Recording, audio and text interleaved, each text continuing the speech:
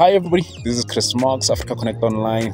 Today I'm here in Joburg Summer Cup launch and I'm with Kabelo. I'm with the champion here. I'm not gonna mention the other brand, but he's a champion. Should we mention it? I can. Yes, I've won the Durban July, so yeah, you can say it's one of the races that will make you be considered one of the South African best jockeys, if not a champion yet. I would say I'm a champion in making, but not yet the champion of South Africa, but in the making. What do you mean not yet the champion of SA after winning the Durban July? Well, as much as you can win the Durban July, but the championship is not only based on that, but it's based on your overall performance, how many winners have you ridden in the season, and how well you've done. So yeah, I mean, I finished in the top 10 of the South African jockeys log. So as I said, I'm slowly climbing the ladder, and hopefully in the next 2 years' time, I'll be the one leading the log. It's 2 years' time. We've got the Summer Cup on the 25th of November. Preparations, how are they going? Well, I would say the preps for on my side, they've all gone well.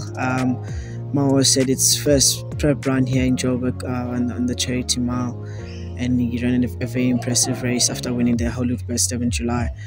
Coming here, Turffontein first time, and to run fourth, getting beat under a length by the defending Summer Cup horse. So looking at that and looking at the margins, knowing that going in that race, that was a prep run for me, and it makes me more confident going to the Summer Cup. Yeah, is this your first or how many? I think I've ridden in 2 or 3 Summer Cups, not sure. And how many did you win? Well, I haven't won a Summer Cup yet, but hopefully this year is the first time winning. If you win this one. Yeah. Well, when I win, not if, when I win. When. I like that.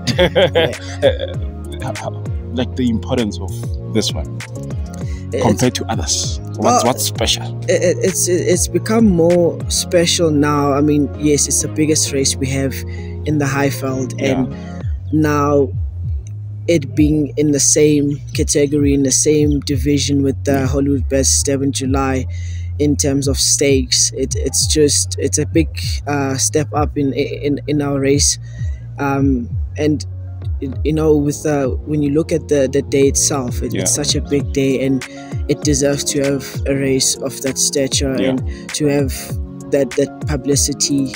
And I mean, it's nice to see that there's a lot of sponsorships that have came through to be part of the partnership. Betway has put in a lot of money in the game, and they've helped us in a lot of ways, and they're supporting not just only the race itself, but the people involved in the race itself, like the grooms getting incentives, and even with South African Airways being part of the day, it's a huge thing. So yeah, the day itself, the race, it's a very important race, and I would say in the next 2 years, 5 years time, if it stays like this, or if it even gets better than this, it'll be in the same league as the Hollywood Best Durban July, which is, I mean, it's already there. Yes, you spoke a lot about the sponsors.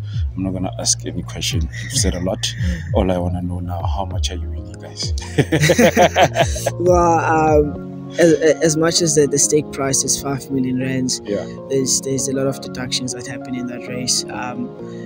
Being a big race, it's split into 10 positions in the race. So first 10 places in a race, it's divided into those. I think for first place, it will probably be something around 2.9 million, and in that 2.9 million, 90% goes to trainer and owner, and then 10% comes to the jockey. So I mean, with all the splits, it's still good money, and it leaves everyone very happy. You're more detailed. We hardly get people like you who are more detailed when it comes to their winnings. Thank you so much for that. And for young people out there who wants to be like you, man, like what does it take? Well, yeah, you know, when you speak about being detailed, that's one thing that you, as a youngster, as someone that is trying to make something of their lives, you need to pay attention to detail. And sometimes you shouldn't just do things for the sake of doing them. Do something to perfect it, if not master it, and just keep working hard, keep your head down, and whatever opportunity that comes your way, just grab it with both hands and just run with it. And also the most important thing, never lose focus. Whenever you're growing up in life and you getting better, especially when you're doing well in your career or whatever department you might be in, there will be a lot of distractions, where you feel like, some people hit the comfort zone and they think that they've made it in life, but you just have to keep pushing. There's never an end in pushing. You never improve by just being stagnant and being in one position. You need to always push yourself to be better than yourself the day before. Never compete with other people, just compete with yourself.